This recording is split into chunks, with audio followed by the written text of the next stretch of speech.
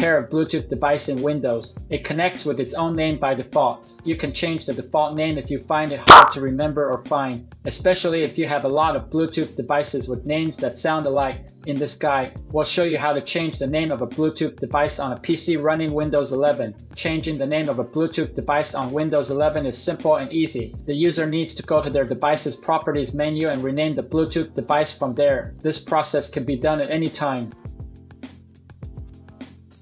Press the Windows key on your keyboard, type Control Panel in the search box and open the Control Panel app.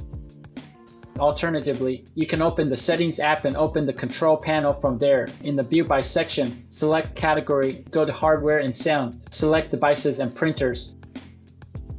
All the multiple Bluetooth devices previously and currently connected to your PC should be listed at the top. Right-click on the Bluetooth device you want to rename. Click Properties, select Bluetooth tab, highlight name of the connected device and rename Bluetooth device afterwards.